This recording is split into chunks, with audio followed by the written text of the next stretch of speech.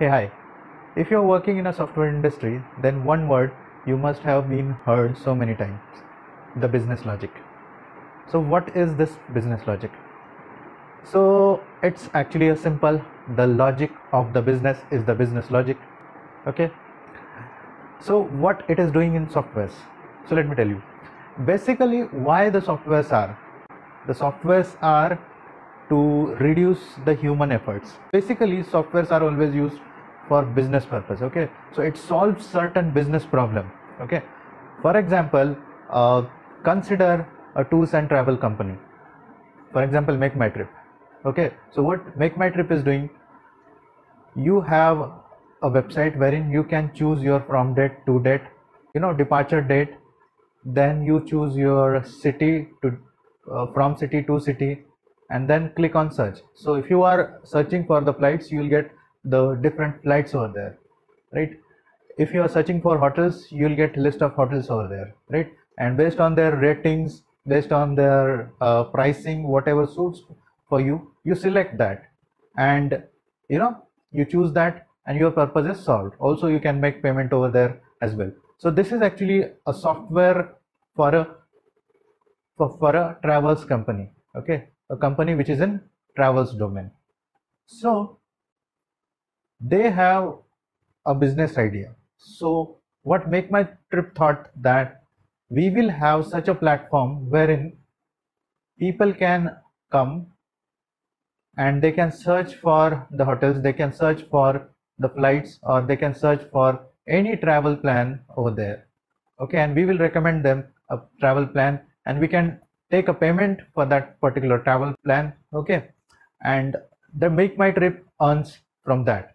So this is the business of Make My Trip, and using a software, that is the web application that you use.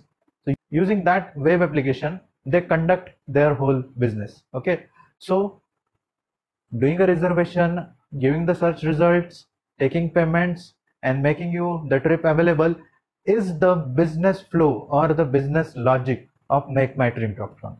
Let me tell you one more example. So I also work for a catering service provider. So what he used to do, he has a big store wherein he's keeping all the vegetables and grocery.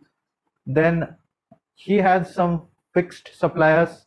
So from certain fixed suppliers, he gets the groceries and vegetables. Then as per the order, right, he has different fixed clients, like some multinational companies are there, some colleges are there, wherein that catering service provider provides the food. They have a list of their clients, and as per the order or as per the requirement, they prepare a food, and they provide to that they provide the food to their clients. Also, they have taken certain mess on contract basis. So they decide what would be there on weekdays, what would be there on weekends, right? So they decide a fixed menu there and serves the food.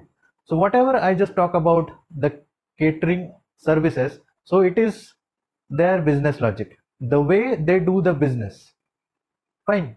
So to bring certain ease in their business, they have built a software, of course, by going to the software company, and yes, of course, our company was one of them. So we build a software wherein they can add their suppliers, they can add their clients, they can add the raw materials, they can maintain the stock there, right? Whenever the order comes, they withdraw some stock from their inventory and prepare the food, right? So the menu is already put into their system. Everything that they do in their business, right, that is actually implemented in this software.